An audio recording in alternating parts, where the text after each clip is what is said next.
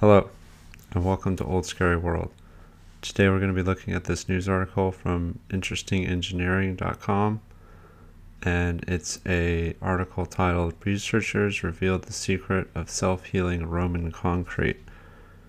So, in the community of Mudflood, Tartaria, Old World, the term Roman concrete often comes up, and it's kind of a way to explain the resiliency and the durability and so on and so forth of the types of materials that were used to construct the Old World and the Old World buildings, the Roman buildings, the buildings of other so-called civilizations here on this realm.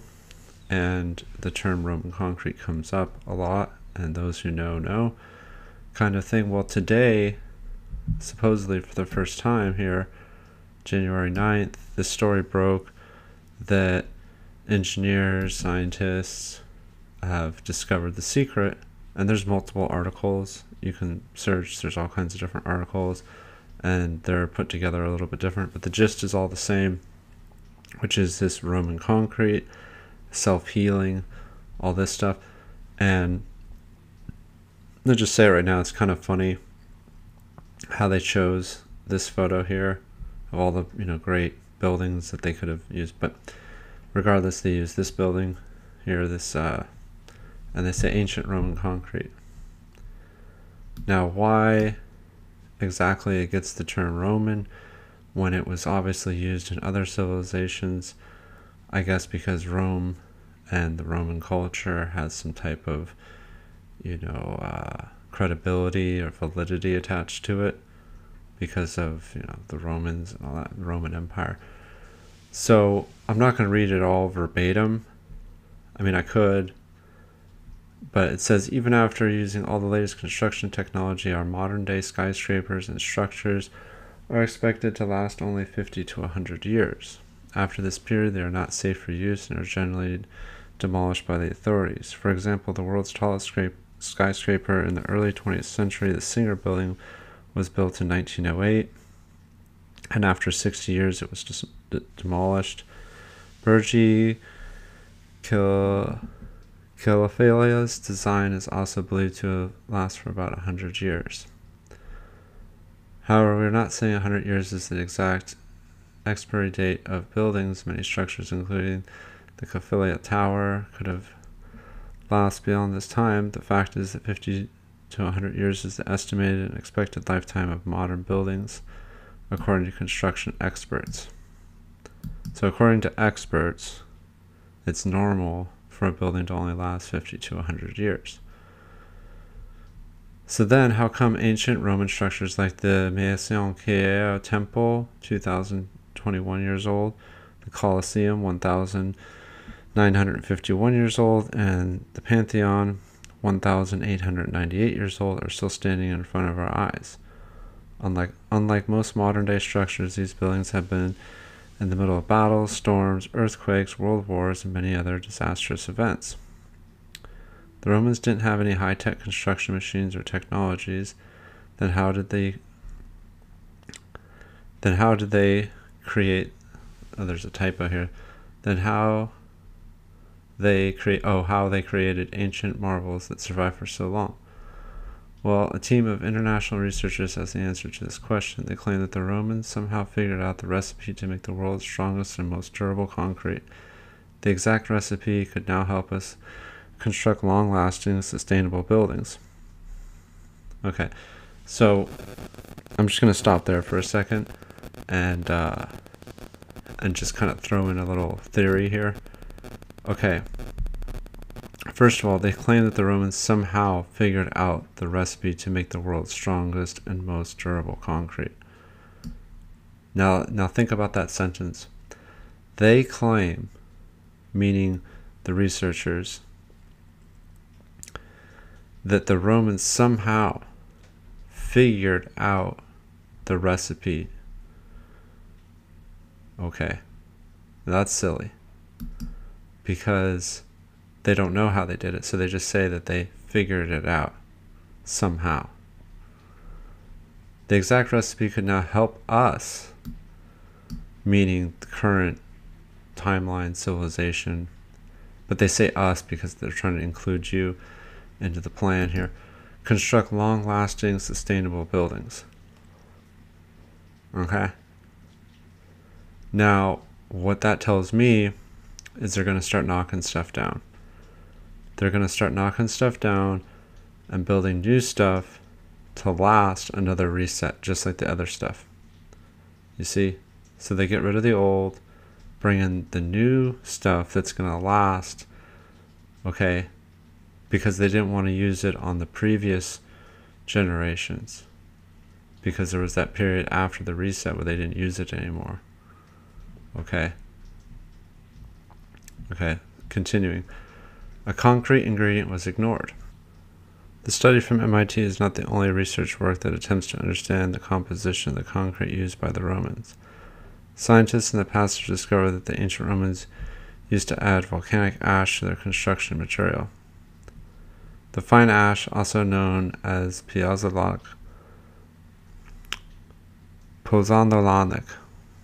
was an important ingredient that was also found in Naples, Piazzo region. Romans used to transport the ash from Piazzo to the construction sites and add it to the concrete. However, according to the researchers, the pozzolandic material isn't the only thing contributing to the long-lasting nature of ancient Roman structures. The concrete also featured unusual white chunks that many previous researchers considered as marks that may have been left due to poor mixing of concrete. Okay, so what they're trying to say is they used to just cope and just say, oh, it was actually a bad design. But it couldn't have been a poor mixing. So, in other words, to say that it was so good they didn't even have to mix it, right? So that was their cope. Just, it was a bad mixing technique. This sounds logical at first because concrete is generally prepared by mixing limestone, water, gravel, and various other materials.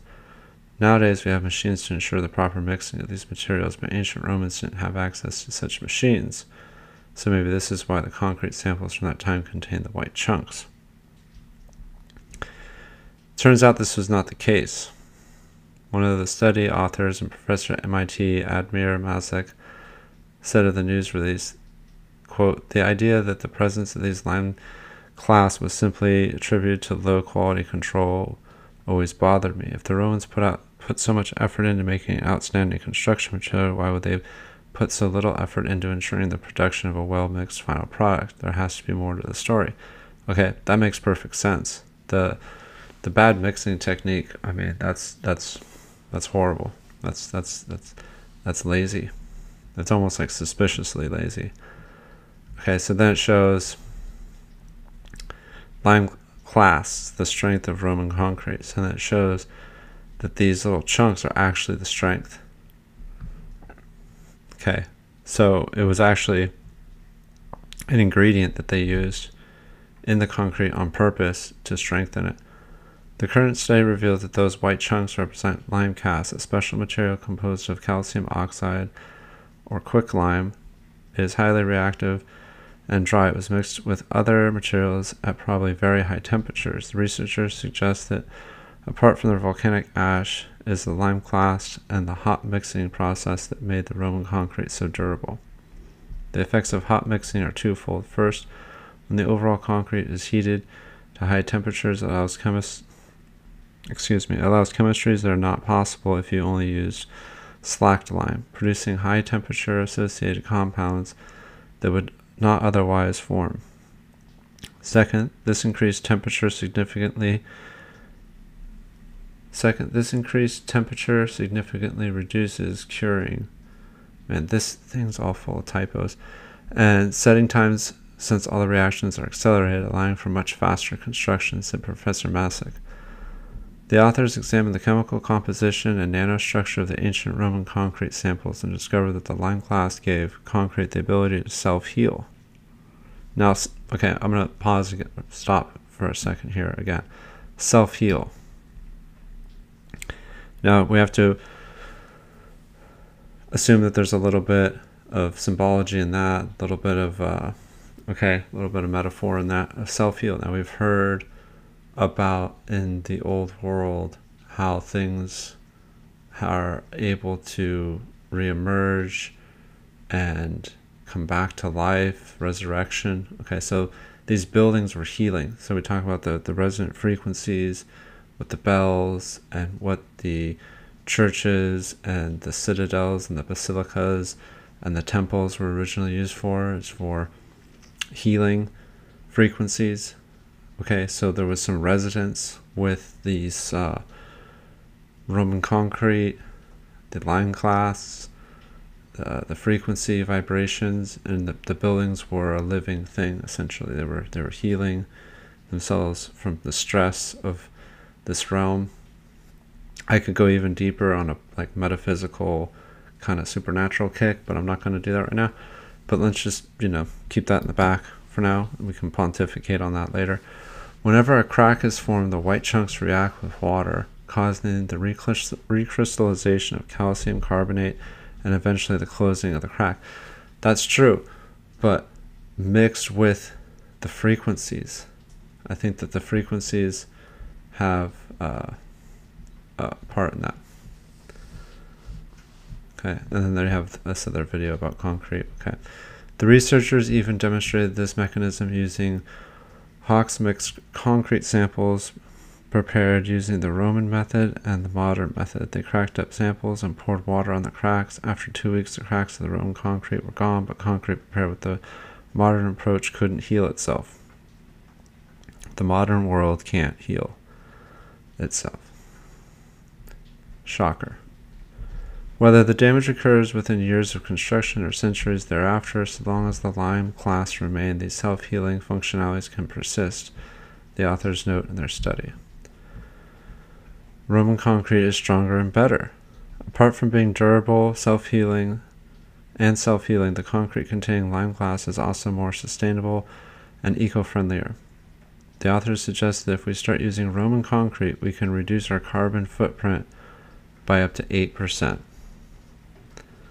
Okay, so you see, once again, it's with this carbon footprint thing. If we start using, we can do it. Okay. Professor Masick and his team aim to bring Roman concrete, like modified self-healing concrete, into the market. They also want to test their version of durable concrete and 3D printing based construction. Okay, see, I'm just reading this blind, you guys. I didn't pre-read this because I wanted to have a genuine reaction to the information. But I'm just seeing all kinds of red flags here. Now we're talking about 3D printing. Okay, now where have we heard that before in this community and other research communities about the true history of civilization? Did they have 3D printing, a form of 3D printing in the past to make some of these columns and facades and sculptures? Okay, so you see where this is going? Okay, the study was published by the journal Science Advances. Then there's an abstract. I'll just read the abstract really quick. Ancient Roman concretes have survived millennia, but mechanistic insights into their durability remain an enigma. Here we use a multi-scale collaborative elemental and chemical mapping approach to investigate relict lime cast, ubiquitous and conspicuous mineral component associated with ancient Roman mortars. Together, these analyses provide new insight into mortar preparation methodologies and provide evidence that the Romans employed hot mixing using quicklime in conjunction with or instead of slack lime to create an environment where high surface area, aggregate scale lime class are retained within the mortar matrix. Inspired by these findings, we propose that these microscopic inclusions might serve as critical sources of reactive calcium for long-term pore and crack filling or post-positronic reactivity within the cementitious constructs. The subsequent development and testing of modern lime class containing cementitious mixtures demonstrate their self-healing potential, thus paving the way for the development of more durable, resilient, and sustainable concrete formulations. Okay, well, there you have it. I know I made a few mistakes with some of the pronunciations and everything, but I'm trying to do this in one take, and I don't want to like stutter over myself and everything. So I was trying to read it a little too fast probably, but that's the way it goes. So we can just go back up here a little bit, and just in case I missed anything, but basically what I'm seeing here is what they're saying. This stuff reacts with it, and it's able to heal itself, and that's why these buildings have lasted so long. You know, but they're missing something there. There's other ingredients, and there's other theories about what the magic ingredients were, and some people say it demanded I gotta be careful what I say. You know, a ritual. Let's say that it needed a precious ingredient that could only be obtained from sacrificial means, a certain red substance. Yeah, so I mean, there you have it. I didn't even really think that the video was going to be that long.